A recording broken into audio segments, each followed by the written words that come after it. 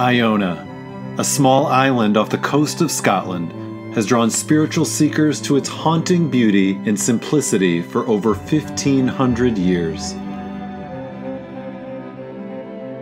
Only 3 miles long, Iona is thought to be so holy that only the thinnest of margins separates heaven from earth.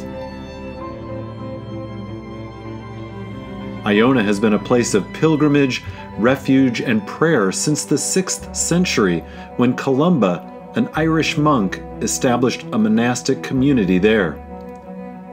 Pilgrims have been traveling there ever since to learn from its ancient yet ever new Celtic wisdom, worship in its famous abbey, and draw deeply from its wellspring of spiritual vitality.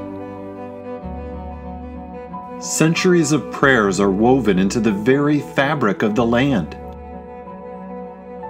To and from its shores have come monks and nuns, musicians and poets, clan chiefs and kings, artists and craftspeople, as well as hundreds of our own Shalem pilgrims.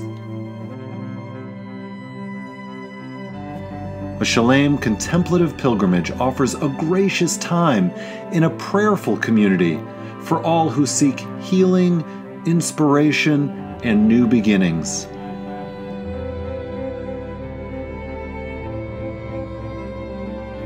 Iona kindles the imagination and renews the hearts of the thousands who journey there each year. This tiny island is truly a place where heaven meets earth. Can't you hear it calling?